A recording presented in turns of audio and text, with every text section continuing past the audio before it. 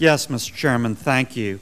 And I'm going to briefly present this amendment and then withdraw it in light of the fact that it's not directly germane to this bill and in light of a hearing before the committee that I think is going to be announced today, which I really appreciate. But, Mr. Chairman, this is a critical issue, and I wanted to take just a moment to call attention to it. Last year, we passed a long-term reauthorization of the National Flood Insurance Program. And that was important and positive because it had been just moving forward by fits and starts, and it actually expired several times, causing massive disruption to the real estate market. And so in general, it was positive to pass that reauthorization. And that reauthorization contained many reforms which we supported. However, now that it's in law and beginning to be implemented, there is a very real threat of not just rate increases, which everyone was prepared for in many areas, but completely catastrophic, completely unaffordable rate increases in some cases. I'll give you a specific example. Bill Bubrig, he's a resident of Plaquemines Parish in southeast Louisiana. He's been paying about $633 a year for flood insurance. I'm sure that's too low, and he was prepared for reforms and increases.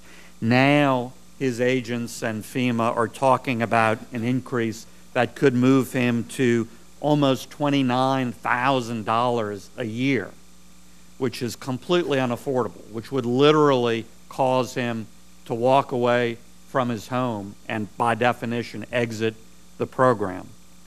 We can't let that happen for two reasons. First of all, because it's not right to treat anybody that way who have lived by all the rules that have been in place at the time, who have built to all the elevations that were current at the time, to literally force them out of their homes and take away their slice of the American dream. Secondly, it will get in the way of making the flood insurance program sustainable, because if you have any significant number of people exiting the system, not paying premiums, we're never going to get to a fiscally sustainable place. So we need to look at this quickly and fix this, and it is an issue not just in Louisiana, but in various communities around the country. It's very significant. I was in one of those communities recently, obviously in my case in Louisiana, and I was presented with this box of home keys and asked to hand these to FEMA, which I'll do later today. And they literally are home keys from hundreds, thousands of residents who fear having to turn those keys into the bank, to FEMA, to the flood insurance program, because not just of rate increases, which everyone was prepared for, but because of completely unaffordable increases in their cases, after they've lived by all the rules they've been asked to live by. And so we need to address this. I would also point out there was a big step forward made yesterday in the House by the conservative House, a big vote on the floor, very bipartisan, to postpone these unaffordable increases while we get it right, while FEMA gets it right.